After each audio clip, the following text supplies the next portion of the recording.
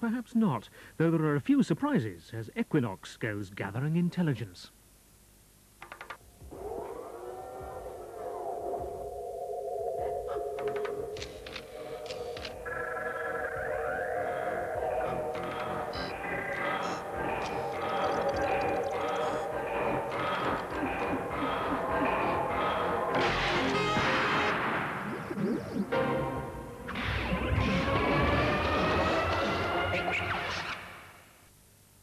T-minus 25 seconds. Sequencer is now controlling the final second. T-minus 20 seconds, Mark.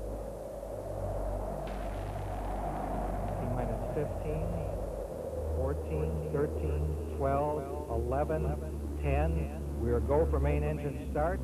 7, 6. We have main engine start. 3, 2, 1, and liftoff. Liftoff of Discovery. Through its triumphs and disasters, the prevailing image of America's space program has always been one of openness. Unlike the Russians, the United States would take up the challenge of space in the full glare of publicity. But glare can hide as well as reveal. And there is no doubt that the restarting of the shuttle flights has meant a good deal more to some Americans than to others. The space shuttle as it exists today was quite literally designed for the specific purpose of carrying intelligent satellites into space.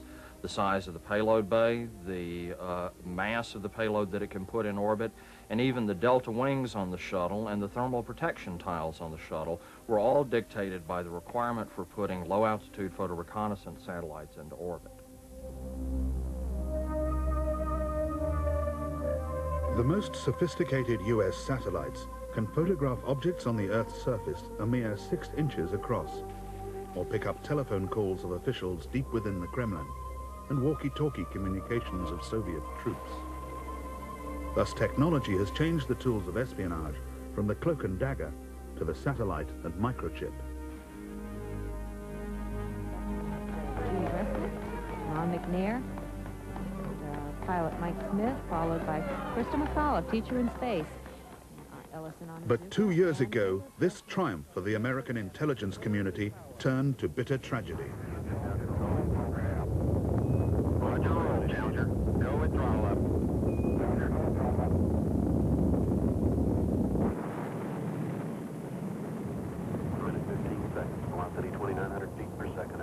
Fortunately for America's spy masters, the space shuttle was not the only means of delivery for their secret spy satellites. The dependable Titan 34D rocket had for years been used to launch satellites. But once again, disaster struck. Within months of each other, 2 Titans exploded seconds after liftoff, and the Titan was grounded.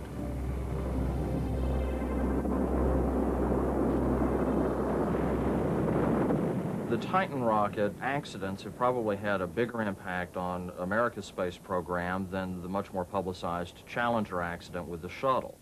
Normally, we'd like to have 2 or 3 photographic reconnaissance satellites in orbit at any one time, but as a result of the loss of Titan 34D in August of 1985 and April 1986, we went for almost 2 years with only 1 intelligence collection satellite in low Earth orbit. This series of disasters, coupled with intelligence failures in Iran, where American agencies had failed to predict the fall of the Shah, and the Middle East, with events like the bombing of the Marine barracks in Beirut, left many questioning whether the United States had gone too far in depending on technology to take the place of the traditional clandestine human agent. Whether the machine, having sent the human spy into early retirement, was now beginning to self-destruct.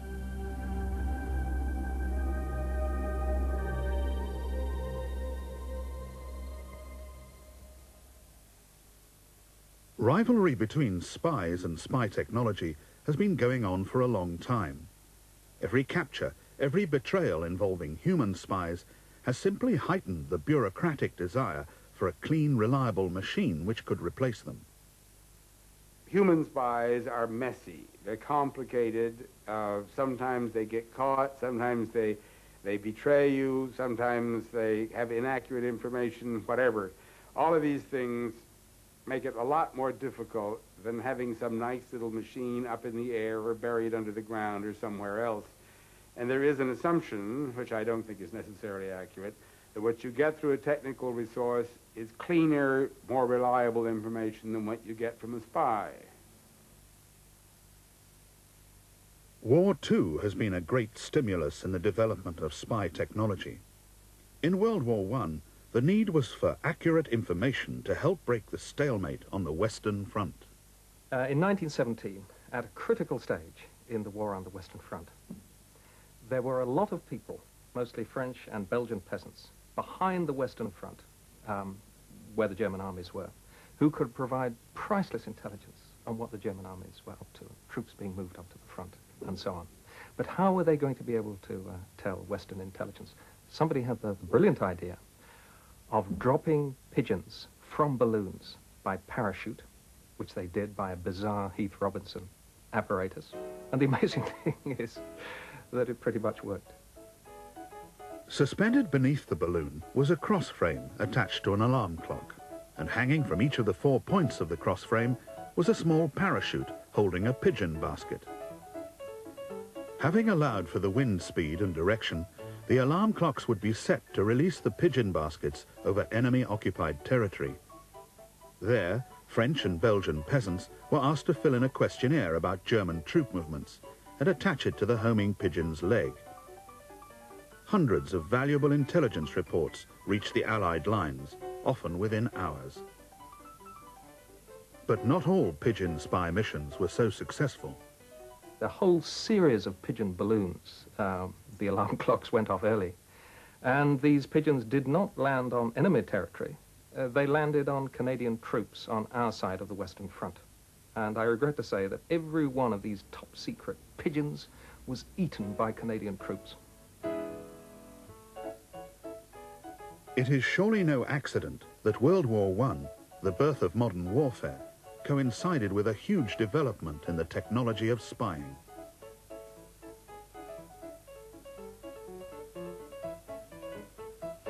Photographs were taken from the air, both from balloons and from aircraft. Radios picked up enemy communications or coordinated artillery fire.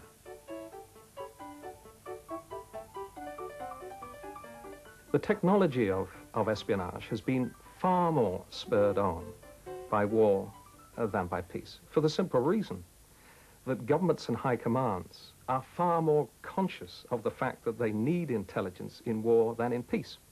They're prepared to devote far more resources to it, put far more people into it, spend far more money on it. And when you put far more people into things, spend far more money on it, you get far more advances. After the First World War, most of the Allied spy scientists were quickly and perhaps short-sightedly laid off, and funding was cut. But in the Third Reich, during the 1930s, while the fatherland was rearming, Germany's spy scientists were at their busiest. Their greatest triumph, or so they no doubt thought, was the development of the Enigma encoding machine. The key lies in these encoding wheels and also in the front panel wiring here. The way the rotors So fiendishly complex was the Enigma, with its rotors and random wiring producing literally millions of variables, that Germany considered its codes unbreakable.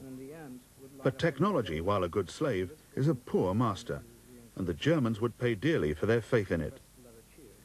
Early in 1940, a hastily assembled team of British scientists broke what was considered unbreakable. Thus, throughout the war, Churchill was privy to the plans of the German High Command, a state of affairs so secret that news of it was not released until 30 years later. It meant almost certainly the difference between losing the war and winning it. Although for many in the intelligence community, the Second World War was the heyday of the human spy working behind enemy lines with just a suitcase radio and a code book, there were, just as in World War I, huge advances in spy technology. Alongside the increased interception of enemy signals, there was a considerable refinement in aerial photo reconnaissance techniques, often at great risk to the pilots. Alongside the aerodrome.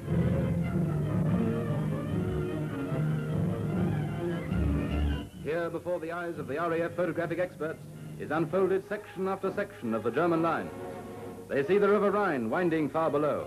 They see enemy gun emplacements and forts, the grey masses of troops on the move. From their records will be pieced together a gigantic map of the Western Front of Germany at war.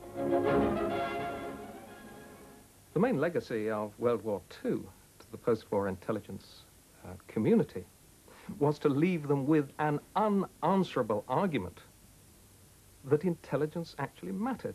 Nobody could ever again argue that intelligence didn't matter, that you didn't need an intelligence community. Nevertheless, in the immediate post-war years, Britain ceded its intelligence supremacy to the United States. The Cold War had begun, and Stalin, an ally against the Nazis, was now vilified. The Central Intelligence Agency, or CIA, was created to counter the Soviet threat. America had been traumatized by Japan's shock attack on Pearl Harbor and was determined not to be caught unawares by the Soviets. Having worked as a secret agent in the Second World War, Harry Rositsky was involved in the CIA's first major clandestine operation.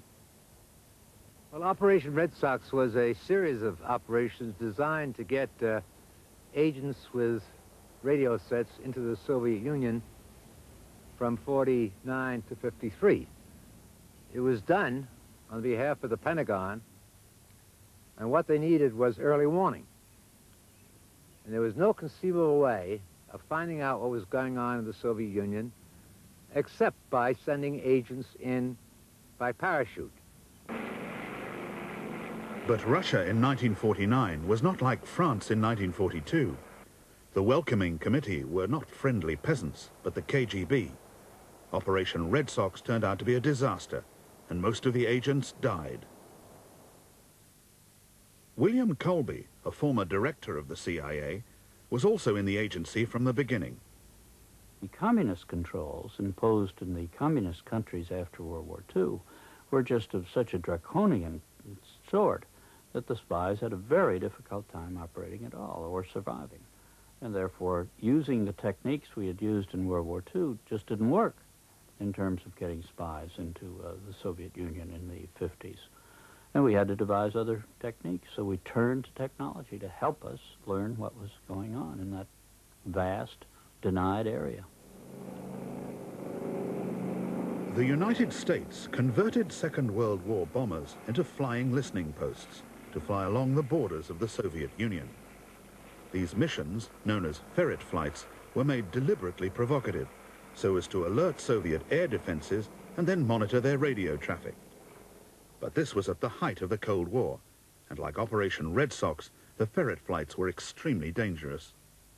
One B-29 was shot down with a full crew, which I believe was 16 or 17 Air Force people. In addition to that, there was a smaller plane, a B-26, that was shot down with one classmate of mine in it. The general and I sat back and mused about this enormously expensive way of trying to find out what was going on inside the Soviet Union. And whether it was his thought or my thought, we came up with the idea that if there had been faster airplanes flying higher with high-resolution cameras, one such flight could do what 100 agents on the ground could not do. The CIA turned to Lockheed Aviation and its brilliant aeronautical designer, Kelly Johnson. Inside 8 months, the U-2 spy plane had left the drawing board and was ready to take to the air. Part glider and part jet, the U-2 was designed to fly nearly 14 miles above the Earth for distances of up to 2,600 miles. Placed in charge of the program was Richard Bissell. It was a very high aspect ratio aircraft. It was, of course, very light. It was using the latest version of the then leading jet engine available. And the goals in terms of both range and altitude were set well beyond those for any previous aircraft. In quality, it was superb because the photography has really never been improved on. I think even the latest satellite photography is no better than the best U-2 photography. The equipment may be somewhat higher resolution, but also it operates from a considerably higher altitude, so that whatever intelligence you could get from very good photography was obtainable from the U-2's take.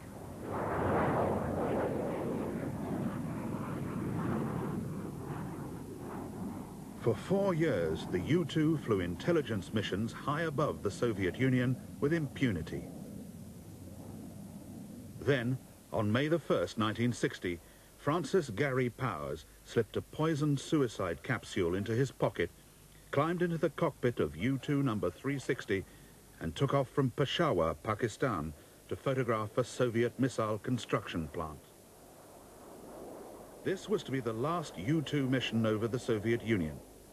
Somewhere over central Russia, Powers was hit by a SAM missile. In the diplomatic row that followed, Khrushchev stormed out of the summit of world leaders in Paris. For the Russians, it was a huge propaganda coup. Contrary to all expectations, Powers had survived and was put on trial in Moscow. He was sentenced to 10 years in a Soviet jail, but after 2 years he was released in exchange for Soviet master spy Rudolf Abel. The exchange was symbolic of the different approaches to espionage of the Soviets and the Americans. Powers was a technician, reliant on the scientists at Lockheed to bring home worthwhile intelligence. Abel, by contrast, was a spy of the old school, who had for years provided priceless secrets from the heart of the Western establishment. Because of its emphasis on human spies, the KGB over the years has become a master of James Bond-style technology. In the Soviet Union, next to hockey, the national pastime is bugging and miniaturization. Keith Melton has the largest collection in the Western world of Soviet spy tradecraft. Not just toys for the boys, like this miniature bug, but sinister assassination devices, like this gas gun, concealed in a pack of Ukrainian cigarettes. In the propaganda war, the CIA is only too keen to expose bizarre Soviet murder weapons. This is an example of a Soviet cyanide gas device that was used in an assassination.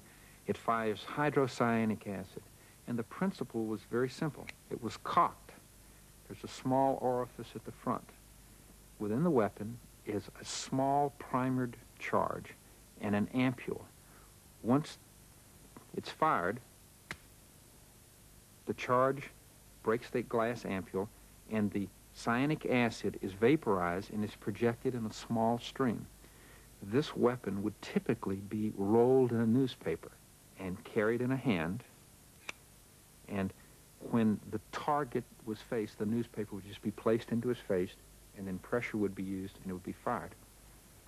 An estimate in the early 1960s was that out of 150 questionable deaths of Soviet exiles living in the West prior to 1962, subsequent re-examination indicated that up to 50 were most likely the result of some form of hydrocyanic poison. One objection to human spies is that they may defect to the other side. Stanislav Levchenko defected to the West in 1979 and now lives in hiding in the United States. During the 1960s, he was trained by Soviet military intelligence, the GRU, to be infiltrated into Britain should there be an international crisis.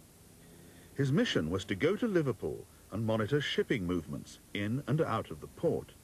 He was to be given a map reference for a buried radio that he would retrieve to transmit his information back to Moscow.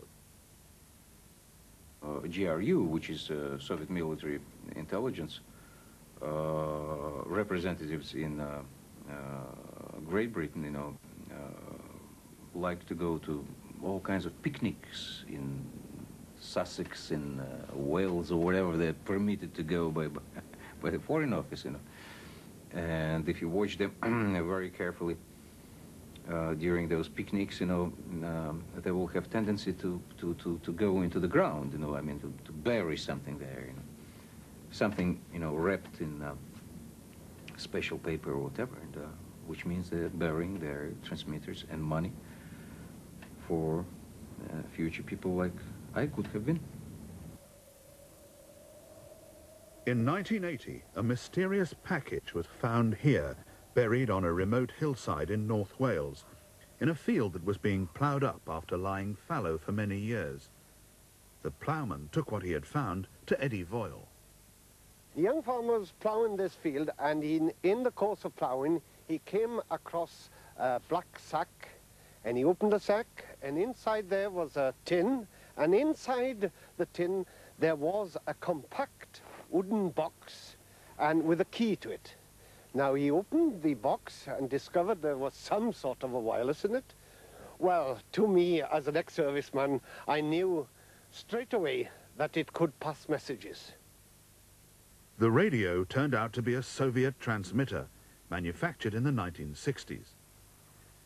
Further inquiries in the nearby village and a study of the hotel register revealed that in 1971, 4 Russians had stayed at the local hotel. Later that year, these same people were among a group of Soviet diplomats expelled from Britain for activities incompatible with their diplomatic status, the official euphemism for spying. Western counterintelligence is well aware of Soviet spy transmissions.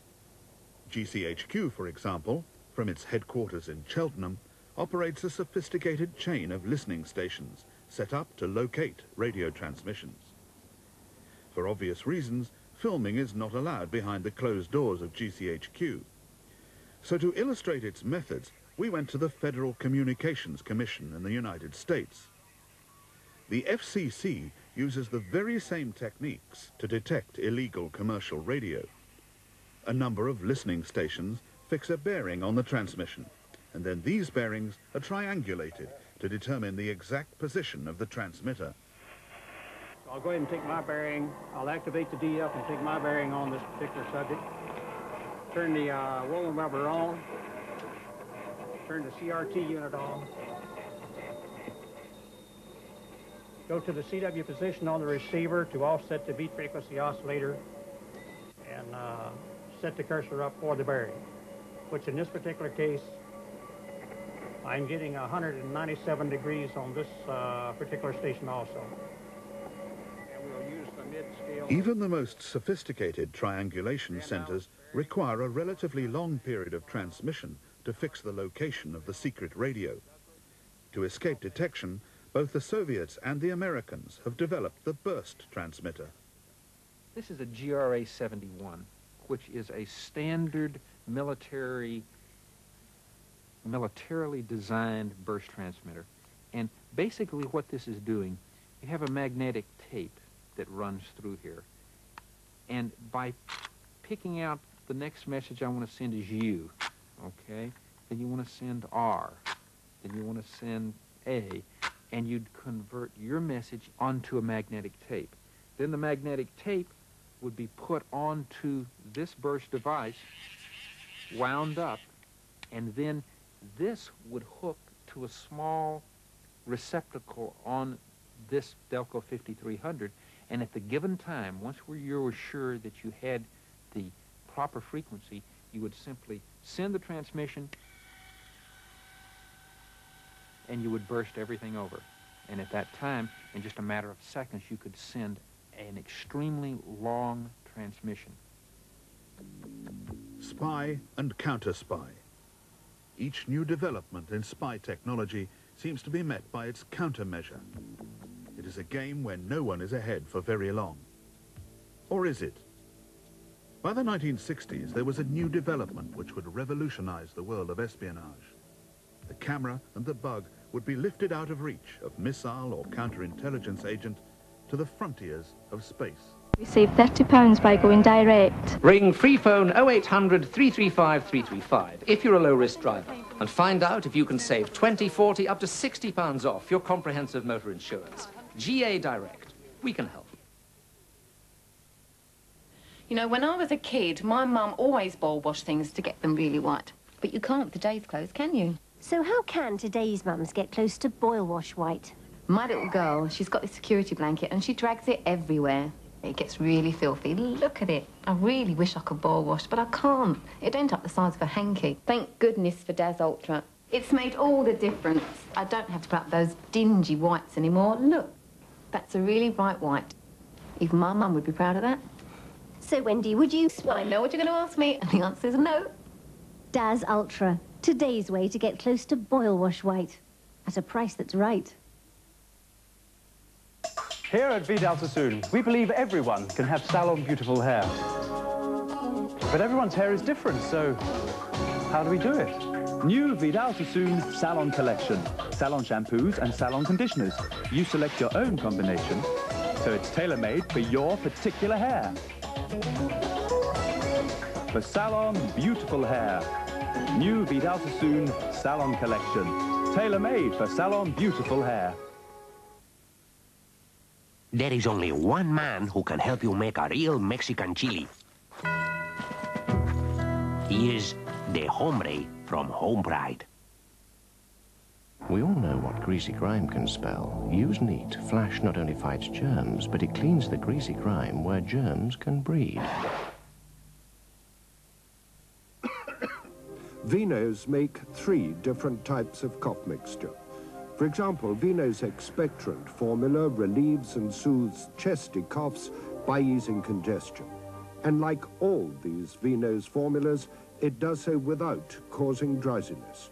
Whichever kind of cough you may have, there's an effective formula to suit, because no one knows more about coughs than Vino's.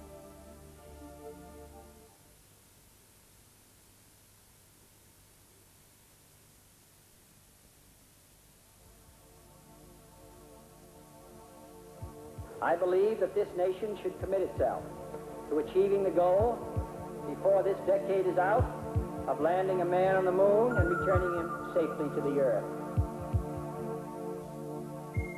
The space program appeared to embody the very best of America, man at the frontier of science and exploration. The quest of man in space was hailed as the dawn of a new era. In fact, America's interest in space was largely motivated by the intelligence community.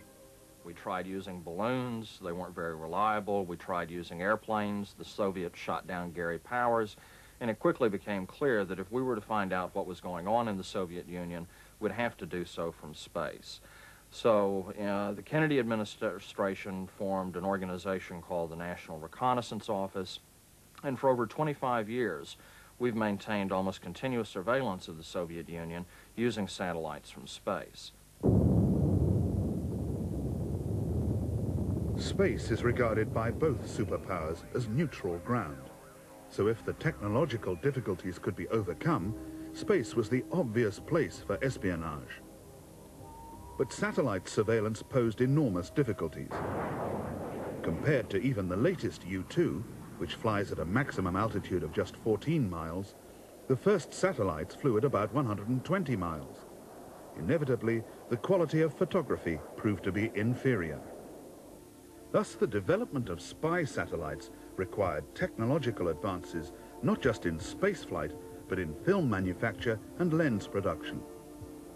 At the ITEC works near Boston, lenses are ground for use by the reconnaissance satellites to a phenomenal degree of accuracy. The final polishing, which may take months, is to remove minute bumps, which are identified by laser and which may be only molecules high. Once produced, the lenses and cameras are subjected to a battery of tests to simulate the stresses of space flight.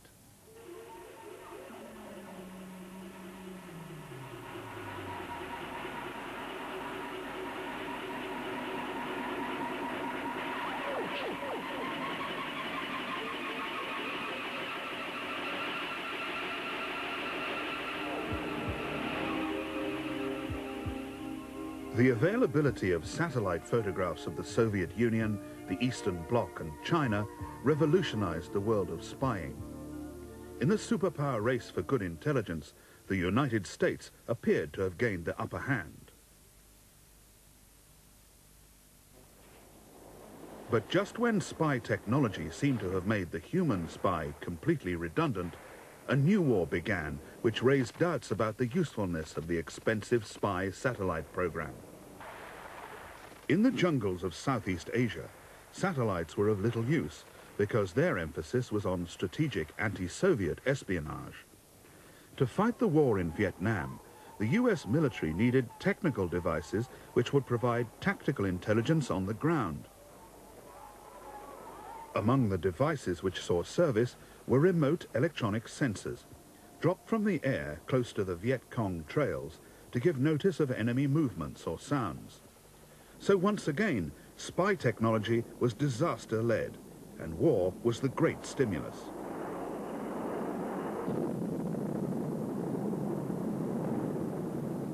Another lesson of Vietnam was the importance of low-level aerial reconnaissance. But flying low over the jungle meant risking enemy ground fire, and hundreds of pilots died trying to provide good photo intelligence. To avoid similar casualties in a future war, Lockheed, the makers of the U-2, have developed a low-level spy plane, not unlike a glorified model aircraft, which flies by remote control.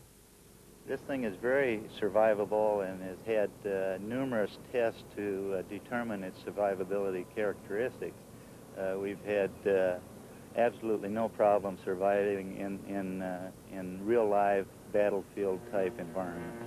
First of all, it's a fairly small air vehicle. It's fairly maneuverable, and when it's painted in the camouflage gray or blue paints, it's very hard to see in the daytime.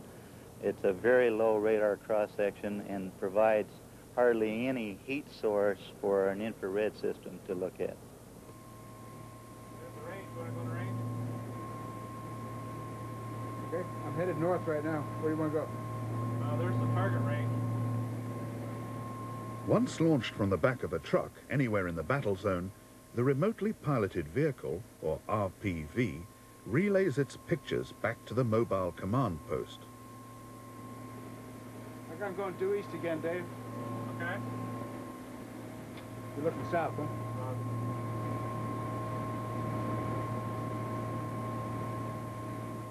The two operators can control not only the direction of the RPV, but also that of its camera by using a simple joystick. The camera is mounted in a large sensor ball in the belly of the plane. Since the ball itself can be changed, the same plane can carry either daylight or infrared night cameras, or even a laser-assisted camera for extremely accurate range-to-target calculations in a battlefield scenario.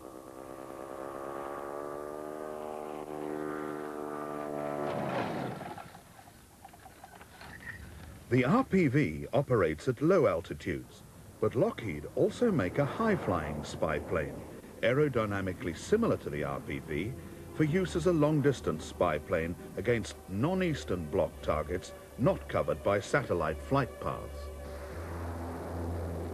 The Black Bird was conceived in 1960 and developed in total secrecy.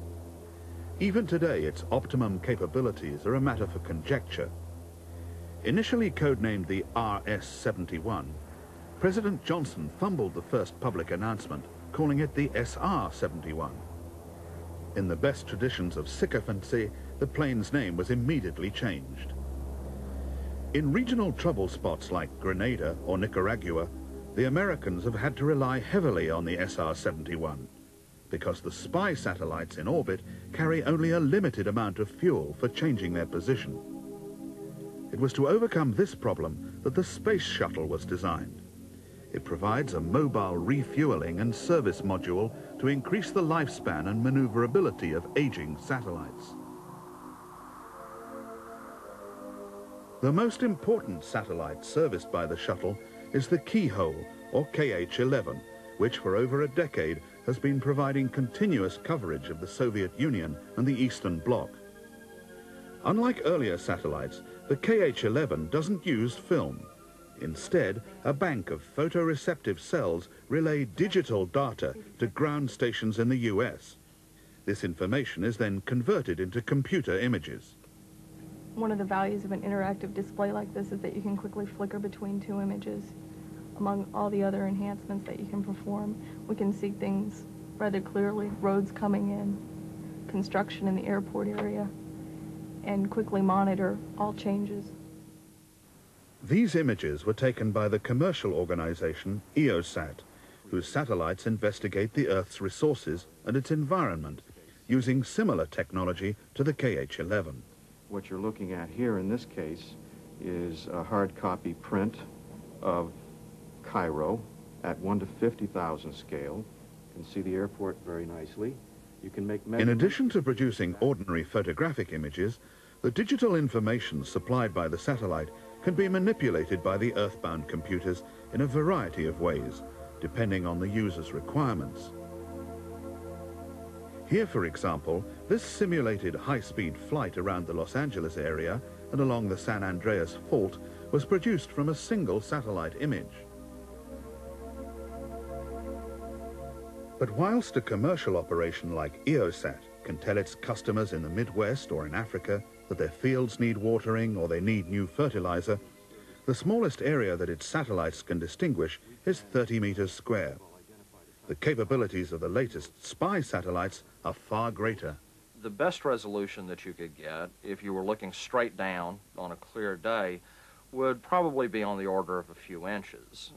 If you were to go out into your backyard and put 3 large grapefruits on a picnic table, and the satellite flew overhead and took a picture of those 3 grapefruits, and then you took the middle one out, on the next pass the satellite would be able to tell that the one in the middle was missing. These photographs, taken by the KH-11 from 120 miles high, were leaked to Jane's Defense Weekly in 1984. The American official who leaked them was imprisoned for 2 years for compromising national security. They show with extraordinary resolution a new Soviet aircraft carrier being built at the Nikolaev 444 shipyard. However, the KH-11 is ineffective for much of the time. If you have any type of serious cloud cover, then the satellites are simply useless. All they would photograph are the top of clouds, which doesn't provide you with very much intelligence. And at nighttime, it may be the case that they do not have any sort of sensors, infrared sensors for nighttime photography. And if they do, it would appear that at this point they don't take very good photographs. Poor weather conditions are not the only problem for satellites. General George Keegan is a former head of Air Force intelligence. They deceive us by publishing very widely throughout the Soviet Union the schedule, the orbital schedules of American reconnaissance satellites. They know when we're going to appear over what spot that is sensitive in the Soviet Union, and during those time periods when a facility on the ground is vulnerable to observation, then the Soviets are under instructions to conceal those activities, put the things inside hangars, go into secured areas, get under cover. The Soviets reputedly built a very large inflatable rubber submarine and put it in one of their submarine yards, and we thought it was a real submarine until a storm came along and bent the thing in half. But I think that in general, photographic intelligence is regarded as providing probably the clearest and least ambiguous source of information on what the opposition is doing. To guard against possible deception and provide further intelligence, the US has also launched a number of listening satellites designed to monitor and record electronic communications around the world. The most advanced of these is the device codenamed Magnum, the world's most sophisticated bug.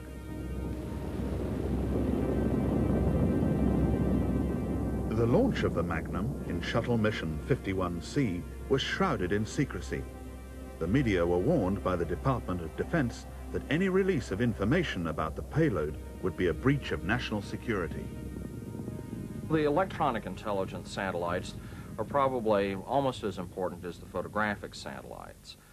These satellites are literally big ears in space that can pick up telemetry from missile tests, that can locate air defense radars, or that can locate military headquarters by their radio transmissions. All the signals collected by these satellites are relayed to the headquarters of the National Security Agency at Fort Meade in Maryland.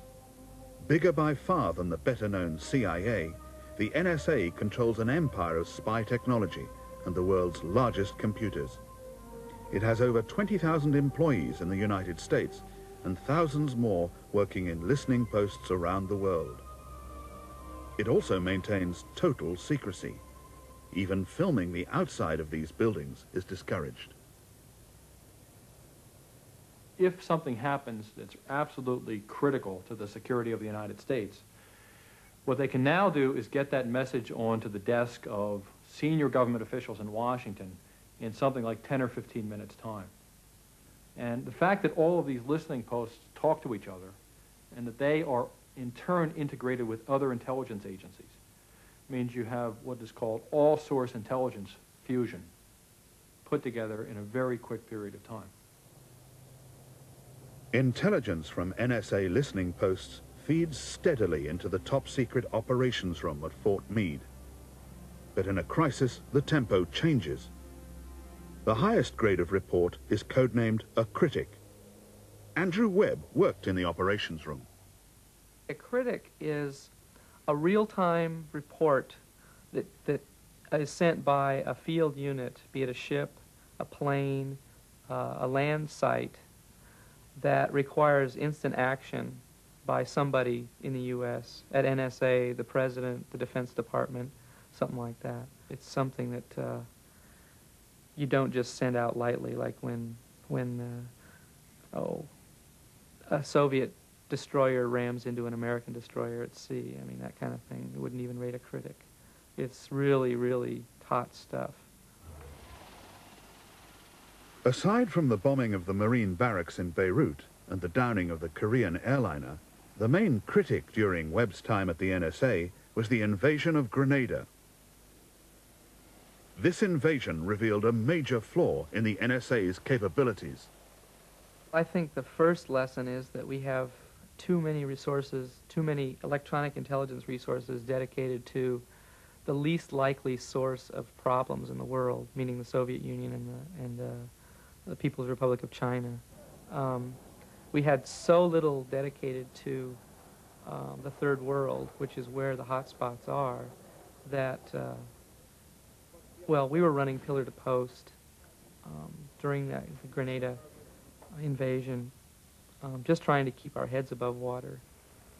There were only 4 people in the operations center who had anything to do with the third world, whereas the Soviet side had probably 30 or 40 people, and the Chinese side had maybe 20 or so. For an old CIA hand like Harry Rositsky, much of what Webb says is all too familiar.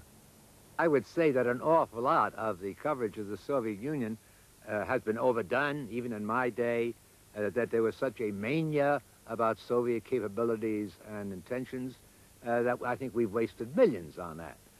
And yet the issues of the last 30 years have not been Soviet military action, but they've been things like North Korean military action, like Pakistan-Indian action, Chinese action against India, and now, of course, the whole imbroglio in the Middle East. The weakness of U.S. intelligence assets in the Middle East was revealed during the 1979 Iranian Revolution. The Americans had been relying for intelligence on the Shah's secret police, SAVAK, and accepted their reports that the situation was under control. The American intelligence agencies, with their heavy reliance on satellite signals and photographic surveillance, were to regret their lack of human intelligence, or HUMINT. It was presumed that because we could see everything in a photograph, you didn't need agents anymore, and you didn't need to send spies in, and therefore you could rely exclusively on the photography. That turned out to be a near catastrophic series of bad judgments, And so over the years, we spent more money, we put more money into acquiring ever more and improved photographs, and we began to neglect very seriously the human side. The Soviets, by contrast, have not neglected human intelligence. The KGB dwarfs our own intelligence agencies, and to the despair of some Western counterintelligence experts, is aided in its endeavors by the relative openness of Western society. I don't have any idea, really, what the number of, say, CIA people in Moscow is, but it must be a very, very small number. There are Soviets alone in the United States, enough officials, so that probably there are about 800 intelligence officers in Washington, New York, San Francisco alone. Working from places like the Soviet Trade Mission in New York and other similar agencies, Soviet spies are increasingly interested in gathering commercial and economic intelligence. 80 miles west of New York City is Vernon Valley, a year-round ski and pleasure resort. Over the last few years, 12 Russian diplomats based in New York came up to Vernon Valley for weekends. But they weren't just here for fun. Across the valley lies the major communications hub for Wall Street, the financial district of Manhattan. Much of the telex, fax and telephone communications from the city is relayed by microwave to Vernon Valley for transmission via satellite to destinations all over the United States. Eavesdropping on this traffic, using the very latest technology, is what the Russians were interested in. Over a period of months, 2 reporters, Bob Windrum and Oksana Komut, pieced together for the local paper what turned out to be one of the most important Soviet bugging operations ever uncovered in the United States. Every time a Soviet leaves a 25-mile radius of his home city, whether it's New York, Washington, or San Francisco, he has to request permission to travel from the State Department. And those records are obtainable under the Freedom of Information Act. And we were able to obtain, under the Freedom of Information Act, a variety of agents' travel records. And it was a simple case at that point of putting 2 and 2 together and then working from that premise and ultimately getting confirmation that the reason they were coming here was for electronic eavesdropping. For the electronic eavesdropper, the most vulnerable facilities in Vernon Valley are those which pick up the incoming microwave signals from New York, the so-called repeater stations. The main repeaters for New York City lie on top of Hamburg Mountain, which is where the amusement area is and the ski area. Right on top of the mountain there. The lift goes probably only about 150 feet away from the repeater towers themselves. We were told by sources at the FBI that this was an intelligence operation, that the intelligence operation was not only suspected, but that there had been found electronic eavesdropping devices near the repeater stations. The Soviet operation at Vernon Valley is a good example of the way in which technology has changed the role of the human spy. Admiral Stansfield Turner was head of the CIA under President Carter. Well, one of the interesting things is the human agent and the technical collection are in a sense merging, because one of the things that a human agent often does today is to implant the technical device. I mean, if you want to listen in somebody's bedroom, you've obviously got to get a device into the bedroom. Let's make it the office, for instance, into somebody's office. Well, that doesn't just happen. You send an agent in to do that. So often, rather than collect information himself or herself, what the agent does is get the technical system in place and operating. That is the kind of teamwork that we've got to have. During his years at the CIA, Admiral Turner presided over a major part of the scaling down of old-style human intelligence operations in favor of the expensive satellites and listening stations of the technological era. The paradox of this revolution in spy technology is not that the intelligence agencies now have too little information, but that frequently they have too much of it. A satellite is a continuous information collector. It continuously beams down information to the United States about Soviet activities. When you have dozens of satellites, these things are turned on for 24 hours a day, 365 days a year. The amount of information that comes out of them is just staggering. It's something which just has to be experienced to be understood. Even during my work in the intelligence community, there wasn't any question that the amount of material procured through these highly competent technical means far exceeded either the needs of the analysts or their capabilities of handling them. There is a point at which data becomes absolutely irrelevant. In 1982, with the military dictatorship at the height of its power, technical intelligence about Argentina was voluminous. The NSA was reading Argentine military and diplomatic traffic. 2 photo reconnaissance satellites were passing over the country twice a day. Another spy satellite was recording Argentine electronic emissions, and the SR-71 spy plane was making regular flights in the area. In fact, so much data was being collected that most of it was effectively useless because it was not processed until after the Argentine invasion of the Falklands.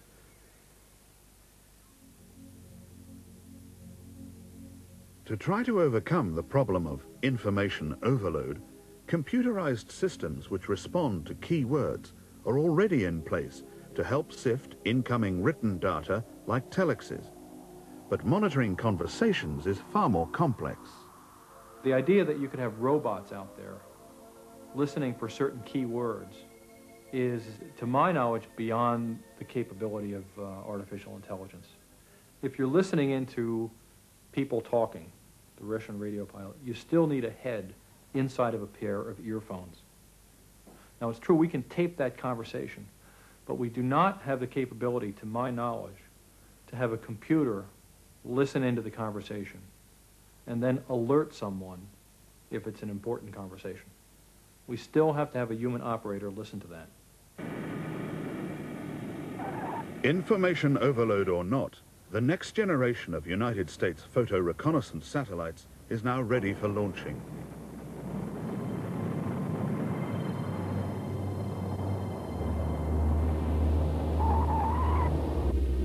The restarting of the shuttle program, after exhaustive tests and modification, comes not a moment too soon. Superseding the KH-11, the KH-12 will have the ability to see through clouds using an imaging radar and greater maneuverability in space so that the opposition will not be able to predict its orbit. So the future is one in which everybody will know everything about everyone else. The monitoring of arms control agreements has only become practicable with the advent of spy satellites. But all this infrastructure of spy technology is costing billions of dollars.